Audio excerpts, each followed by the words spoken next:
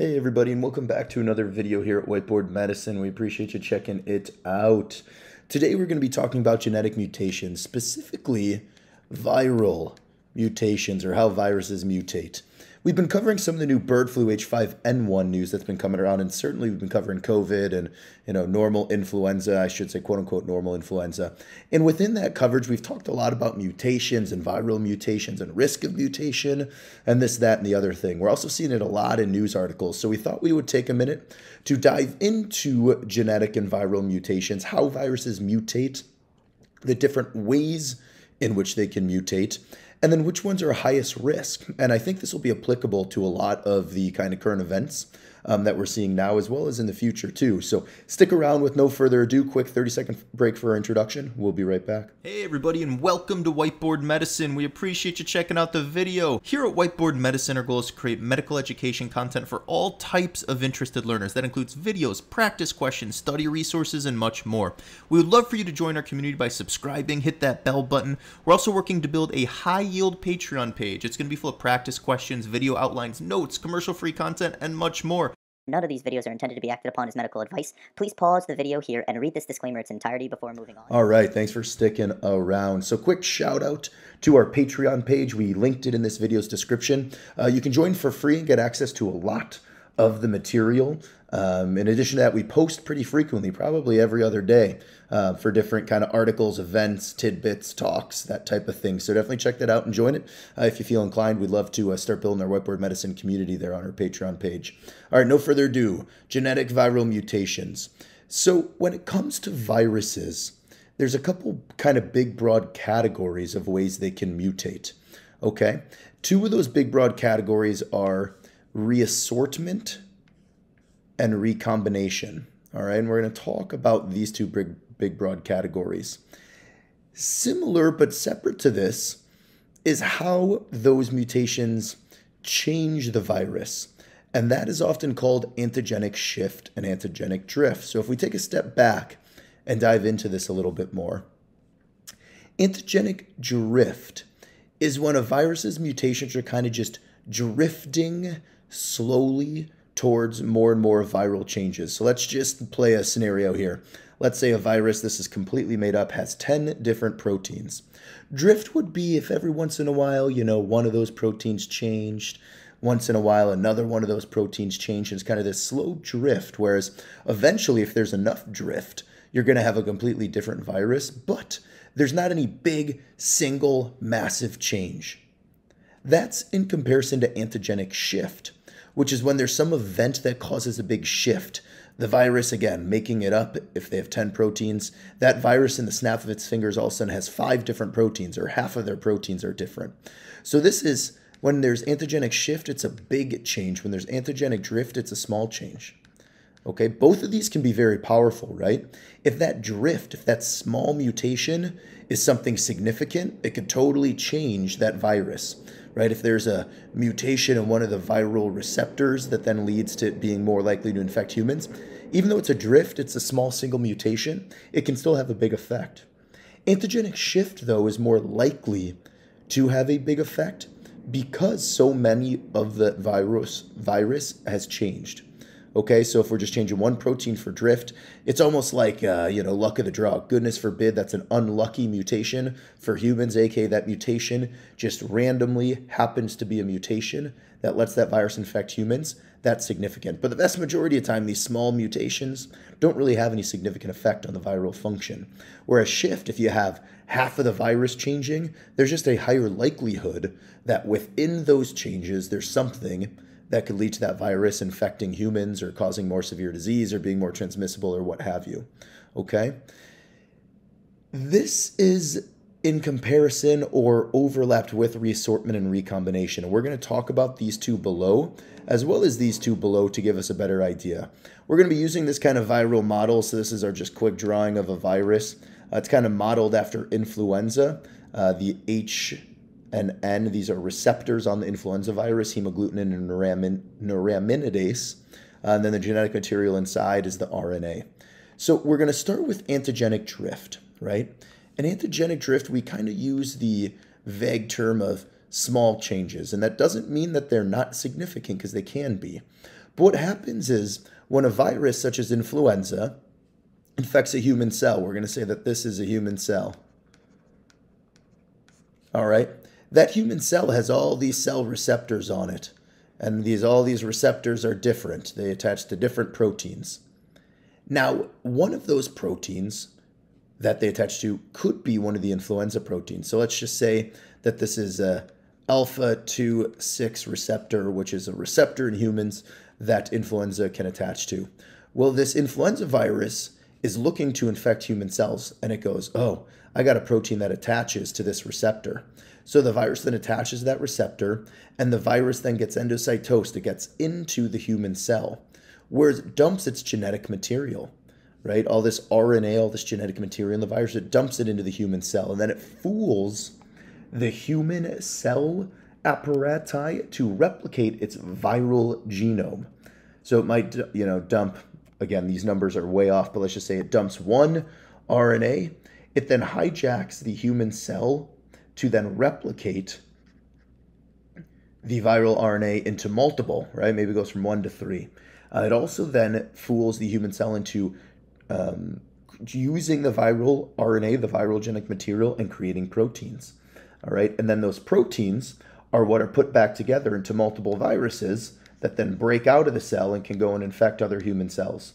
But while the human cell is replicating the genetic material, what it literally does, and if we scroll to the side here, we'll just kind of do,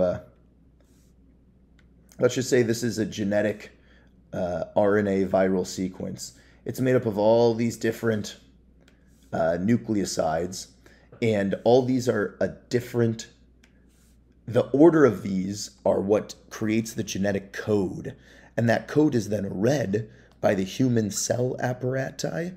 That is a collection of enzymes that replicate it, right? So these have names, we'll just call them 1, 2, 3, 4 for the sake of ease. And if it's in this order, the human cell has these enzymes that then travel along it and either replicate it into another piece of genetic material in that hopefully same order, because that's the order that creates proteins, right? Or it can then change this. Another piece of cell machinery can read this code and then kick out a bunch of proteins, right? Maybe it's circle, triangle, circle, and these are all proteins. But we're going to ignore this for now because what we're talking about is genetic mutations. So when that human cell replicates the viral genes, what the virus, theoretically would want, although a virus isn't alive so it can't want anything, but is an accurate replication of that genetic material. But this is a human enzyme. So sometimes the human enzyme messes up, right? Maybe it's going down and it's replicating, and instead of 2, right, it accidentally puts a different nucleoside there. So maybe it's kicks out green, red with some black instead of all red, blue, and then black again. All right, so it made a mistake. There's a mutation, right? This is different than its parent genetic material. And that is what antigenic drift stems from. It's when the virus is in the human cell and it's fooling the human cell enzymes into replicating the viral genome. The human cell enzymes just make a mistake, right? It's an imperfect process. And that leads to a mutation in the virus genome. Instead of being all black, it's got this red, right? So it's a single mutation. And that mutation, though, then ends up packaged into all these new viruses that then goes out into the world and infects other cells. And if this mutation, there's a lot of different types of single mutations. Maybe we'll do a video on that too, but there's silent ones. There's one that cause change in proteins, et cetera, et cetera. It's pretty complex. But the thing to note is that this single mutation might not do anything at all, right? It might, because this viral genome is what's replicated to make viral proteins. So there's a chance it won't do anything at all. It'll just be the same exact virus. But there's a chance that that mutation could lead to a protein that's slightly different on the new virus, right? If this is kind of the parent virus here, you can see the yellow and green, right? Hemagglutinin and neuraminidase. It's so hard for me to say that. Neuraminidase. There's an extra syllable in there. But now the neuraminidase has this red protein, right? It was all green before. It's red now, so this is a mutation. And this mutation, again, might do nothing. It might be silent. It might not change the function of the virus at all. Or it could change the protein. And maybe this was actually bird flu, right? And bird flu has now a new mutation on its cell receptor that makes it more likely to infect humans. So it could be very meaningful, but it also could be silent. But the virus is just drifting, you know? Maybe later on, there's another mistake and there's another mutation that happens. And over time, all these kind of mutations build up. And the more mutations that build up, the more drift that happens, the more likely the function of this virus is to change. But it's a slow process. It's a random process. It's not the virus going, I want to infect human cells now, so I'm going to mutate. It's literally just an accident. It's just a spoof, sporadic, random misreplication of the viral genome that then coincidentally leads to a change in a protein that may or may not be meaningful. But if it is meaningful, if this virus can spread more quickly, obviously this mutation is being selected for because this mutated virus is the one that's spreading more quickly. It's out competing the parent virus. And that's why these mutations that do lead to a change in function, if that change in function is beneficial, that variant then starts to take over because it outcompetes the other viruses. All right, so that's drift. What about shift? We know we wrote genetic reassortment here and shift. And antigenic shift as a term is kind of what we said was a big change. And antigenic shift can happen with both genetic reassortment as well as genetic recombination. So both of these things can lead to antigenic shift. All right, and what you'll see instead of drift, where there's kind of the single mutation that we talked about, shift, there's a big change. In something that we talked about with bird flu, actually one of our videos, we'll link it in the video description, is that bird flu infected some pigs. And that was a bigger deal because pigs are what we call mixing vessels. Because with genetic reassortment, what can happen is that you have two flu viruses here. We're just making this up, but let's say this is bird flu. All right, the bird flu virus, H5N1. And let's just say this is, you know, quote unquote, human influenza. We'll just call it influenza A. And as we mentioned, this is a cell. For the sake of this discussion, we'll say it's a pig cell. And pig cells have receptors for both bird flu and they have receptors for human flu. So human flu is floating around in the pig and goes, oh, I can attach to that receptor. It attaches to that receptor, and the human flu virus gets into the pig cell. If coincidentally at the same time that pig was exposed to bird flu goes, hey, I recognize that receptor too, attaches to the pig cell receptor, and that bird flu then gets into the pig. Now this pig cell has infections from both bird flu virus and influenza A, human flu virus. And the bird flu genetic material is black, right? So this is bird flu genetic material.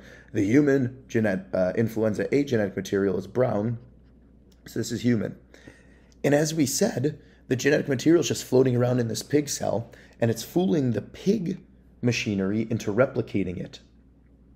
Well, what can happen is that when those genetic materials from the bird flu and the human flu are together getting replicated, they can accidentally get packaged into the same virus. And then that virus now has bird flu genetic material and human flu genetic material. And then that can lead to a virus that is built of both bird flu and human flu genetic material. It was a reassortment. It was a big shift. And then the proteins created are proteins that can both be from the bird flu virus and the human flu virus. And what can happen then is if we notice bird flu here, right, it was yellow and green receptors. Human flu was red and purple. Now you have a kind of new variant that is a combination of both bird flu and human flu that has both yellow bird flu receptors and purple human flu receptors. This is a really simplistic model of how this works, but that is what people were worried about with bird flu getting into pigs. It's mixing vessel. You know, any animal, person that can get infected by two different viruses at the same time, if those viruses are of the same class, you know, these are both influenza viruses. One is bird influenza, another is human influenza, that those genetic material from the two separate viruses can kind of get mixed together, and genetic reassortment can occur where then a single new virus made of proteins from both the bird flu virus and the human flu virus can be the product. And that then can obviously lead to a big antigenic shift, a big change. This is not just a single protein. This is the whole receptor is now different, right? It's now a combination of bird and human flu.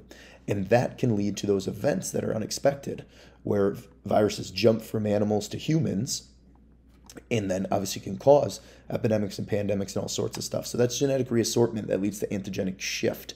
It's a big change, a combination of genes from the different viruses. This is similar to, but is distinctly different from genetic recombination. All right, genetic recombination is, again, let's just say it's a pig, a pig's mixing vessel. Pigs, as we talked about, have receptors for both bird flu. This will be bird flu and human flu. Right, this will be a receptor for human flu. And if this pig gets infected by both bird flu and human flu at the same time, bird flu says, hey, I recognize that pig cell receptor, I'm going into the pig cell. Human flu says, hey, I recognize that human cell receptor, I'm going into the pig cell. And they dump their genes in here.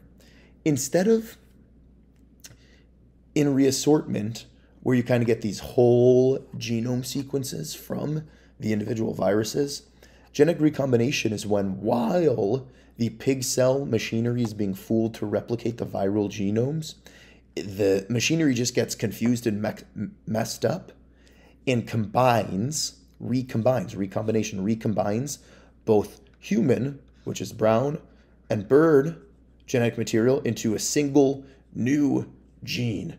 So it's a combination of both the bird in black and the human in brown RNA sequences from the viruses. And obviously that then can lead to a whole new segment of RNA that's a combination of the two, can lead to the creation of new proteins that are a combination of both bird flu and human flu, and then can lead to a virus that is antigenic shift that is much different than the parent viruses, right? Because it's a combination, it recombined the gene segments. So as we said, bird flu, green and yellow receptors, human flu, purple and red receptors. Now we have this recombined, much different virus that is kind of a combination of purple from human, yellow from bird, green from bird, red from human, all these viral cell receptors that then can lead again to a new virus that can jump out of animals and infect humans. So genetic recombination and genetic reassortment can be big concerns, which is why people are so cognizant when animals that can be infected by both bird viruses and human viruses start to be infected by bird viruses, because if we're just unlucky, right, this is all random. If we're just unlucky enough that a pig gets a human virus, a bird flu virus, and unlucky enough that in one of those pig cells there's a recombination event or a reassortment event, that can lead to a huge change, a huge antigenic shift in the new kind of combination of bird and human flu, the new hybrid virus that then gets kicked out and can cause disease that's unexpected. So we simplified all these concepts a lot. This by no means is like a deep dive for those dense in the scientific world, but this is hopefully a bird's eye view of some of these concepts to help us better understand why and how viruses mutate, and when those mutations can cause some real concern versus when, still could be some concern, but almost just an unlucky coin flip in other cases. So let us know what thoughts, comments, questions you have down below. Certainly subscribe, hit the bell button, check out that Patreon page. In any case, stay well, keep learning. We'll see you next time.